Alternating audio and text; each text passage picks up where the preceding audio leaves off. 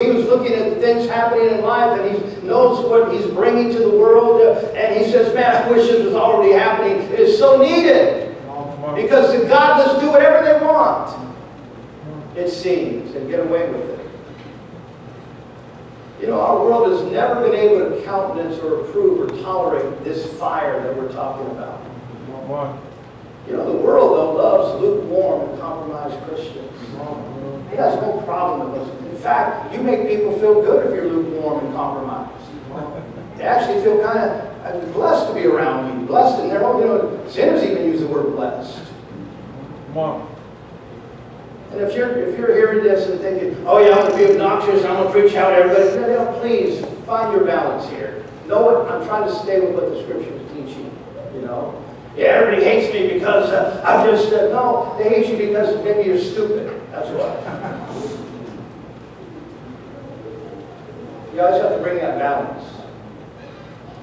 But the truth is still the truth. Our world has never been able to countenance God's fire and zeal. Couldn't handle it in Jesus, and it's not going to handle it in you either.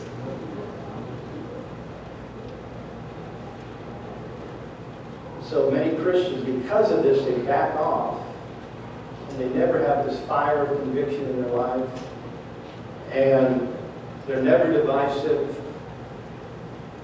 And they just kind of collapse into this thing. I'm just going to kind of be a passive Christian. You know, back in the 90s,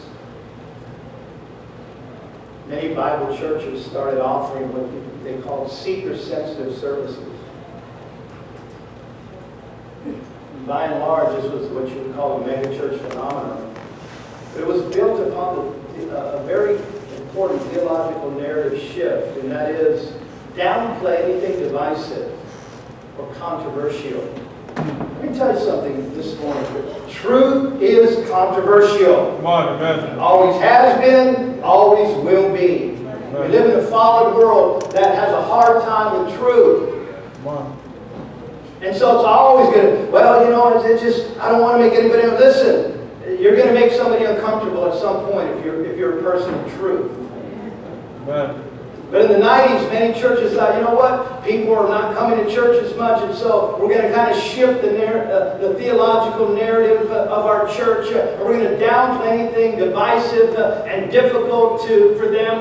And so, you know, we're going to emphasize more appealing qualities, you know, like God loves you, and God wants to bless you, and God wants to help you, and you're going to be the greatest, and because God just cares so much about you. But never talk about sin. Never talk about those things that separate people from God for eternity. They call them seeker-sensitive. In other words, they don't like this verse too much about Jesus saying, I've come to bring division. Jesus said these words, though. We need to pay attention. How many remember his woes?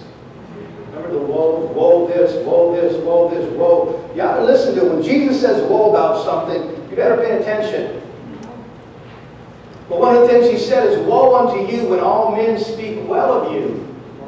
For so did their fathers to the false prophets.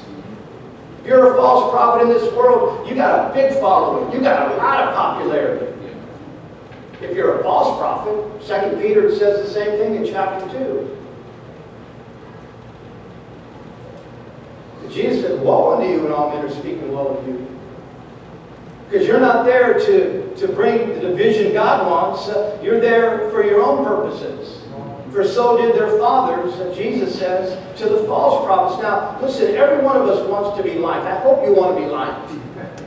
That means, we don't need to set you down on a couch with a psychiatrist.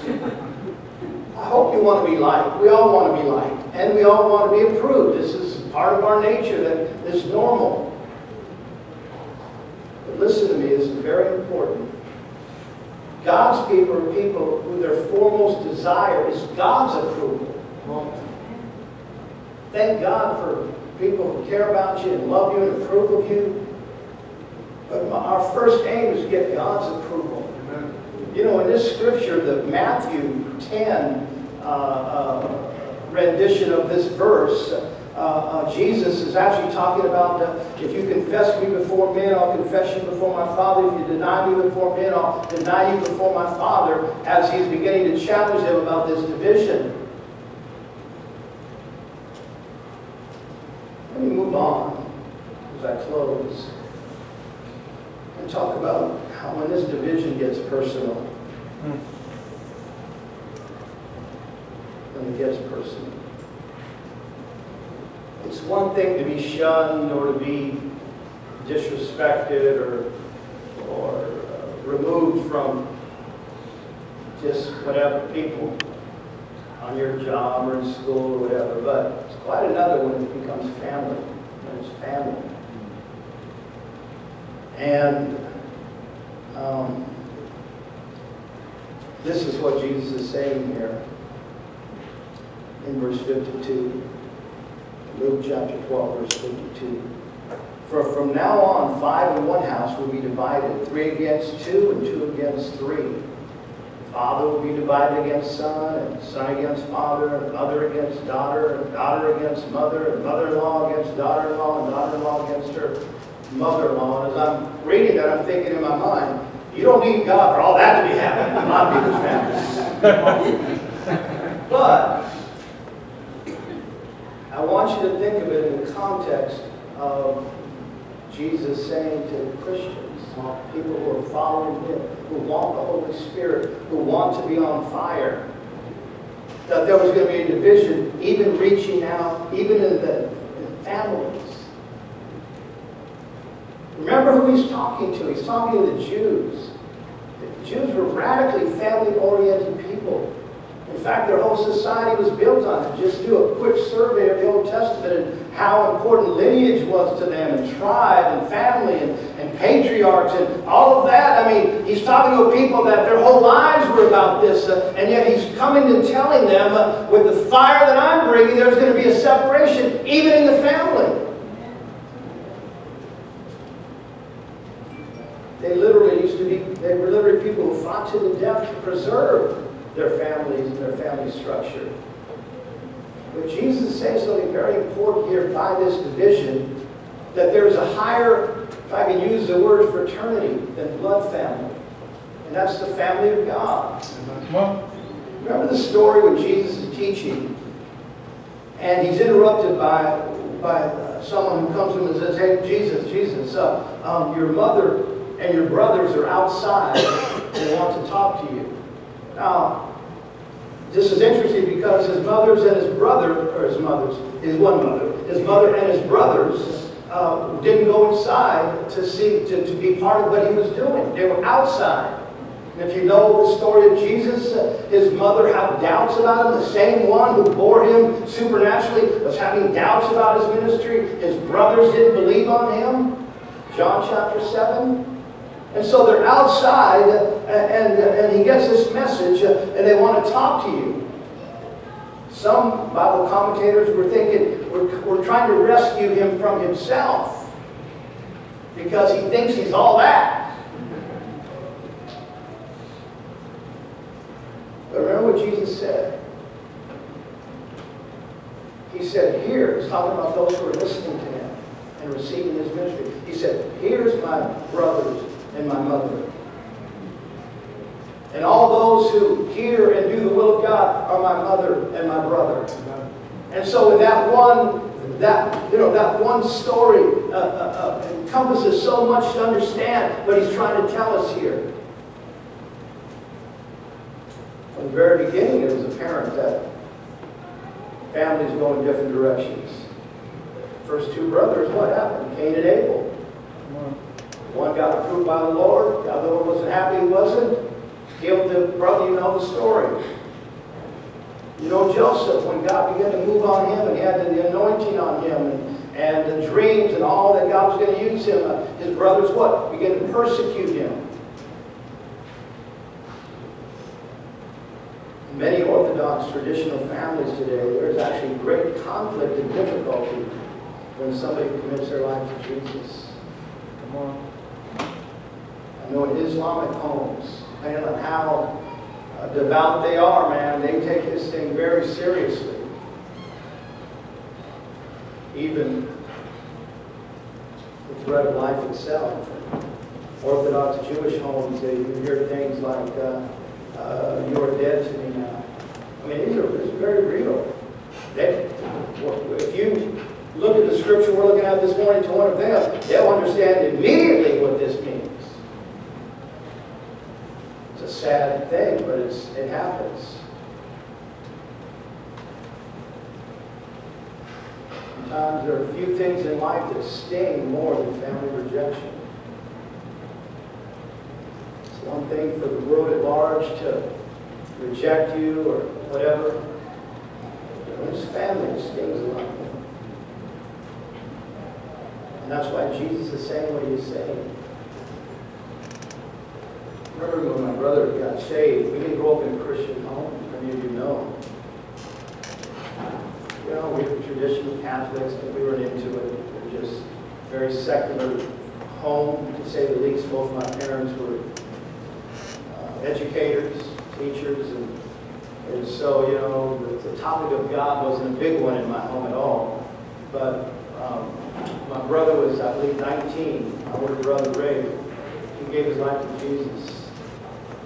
And he really did. He really started going to church and started changing. I had doubts about him at first. Let's see how long this phase lasts in your life. And then, you know, I remember him, he cut his hair, and he's wearing sandals. I go, okay, something's going on with this guy. I'm quite sure. But anyway, he was really trying to follow Jesus and quit. You know, in our world, that means you quit partying. That was a big thing. I mean, it wasn't too much else to our lives at that time. Partying. Ever hear about that stuff happening? I don't know. Tucson. Anyway, he wouldn't party with us anymore, you know. And so we were convicted of partying around him. And so what did that mean? That meant when we were partying and he showed up, it wasn't comfortable, right? It was kind of awkward. Come on. And then we'd get quiet because you know what else are you talking about, you know? And so so my point is that it was very difficult for him. Just the normal brother relationships that we had before. And he talks about this in his testimony, and he'll tell you there were times when it was so intense, even though he didn't let on, that he went and wept by himself because he was trying to follow God and yet is hurt. As that division, we weren't spewing terrible things at him, we were like in two different worlds. And he knew the difference. Let me just say, if you're the only one in your family living for Jesus, or the first one in your family to be saved, I'm going to tell you, man, you're a hero for God. Amen. Come on. You are a hero for God because you are breaking through, and God knows what you're going through. Come on. It's different. You know, when I got saved, all my brothers got saved around the same. My other brothers got saved around the same. So, you know, it was pretty easy in that respect for me. But it's not that way for a lot of people. Maybe you're the only one on your job, or the only one in your school, or the only one in your family that's never forgotten. Let me tell you, God takes great notice of that. Amen. And let me tell you something, you were also a candidate for great anointing and fire because of it. Let me just close by one simple truth here to stop. And that is that Jesus is reminding us something very important as we end this portion of Scripture in verse 54. He turns to the multitudes as he's teaching this very important truth. He turns to the multitudes and he says, whenever you see a cloud rising out of the west, immediately you say a shower is coming, and so it is. And when you see the south wind blow, you say there will be hot weather, and there is. Hypocrites, you can discern the face of the sky and of the earth, but how is it that you do not discern this time? Now, he's just said all those hard things that I just mentioned. Now he turns to the crowd and he begins to rebuke them. He says, you're able to see the clouds and come to right conclusions, man, I know what the weather's going to be like. I can plan my life. I can make decisions based on this awareness that I have of things. And I can do all these things in life where I'm able to draw these right conclusions and live my life the way I should. But somehow, when it comes to spiritual things, you can't discern. Jesus said, I'm in front of you and you can't discern who I am and what I'm doing. And He's rebuking them. Because human nature is stubborn. Come on. This isn't for the Pharisees or the Sadducees or these religious people that were His opponents. No, this is for the multitudes. In other words, that people are so easily, just separate themselves from the truth that I'm talking about. Like, yeah, I don't want to hear it, or I don't understand, or no, I think that's what you're doing. Let me just say this. People know what right and wrong is. And when there's a conviction because somebody of the Holy Spirit of the Word of God is in their presence, they know. Come on. They know. You didn't have to convince me I was a sinner. I may have given you 15 arguments about why you should go off in that direction or this direction as we talk about God, but there was no doubt I knew who I was in my heart. Come on. And that's why Jesus ends with this, and He's basically saying, as I close, everybody's going to be held accountable. This isn't some secret information that you've got, and you're more spiritually inclined, and that's why you're in church and other people aren't. No, that's not true. The Bible says God has given everybody a measure of faith. Come on. The truth is the truth. We were born with this capacity. And Jesus says that He is holding everybody accountable. He says, you better make sure what you're doing is right, because if you're wrong, you're going to pay the highest price. And our place, beloved, as God's people, is to say, God, I want the fire. I don't want to run from the fire. I want the fire. I want to be on fire for you. Because more than ever, it's a generation that needs His kind of fire. Let's bow our head.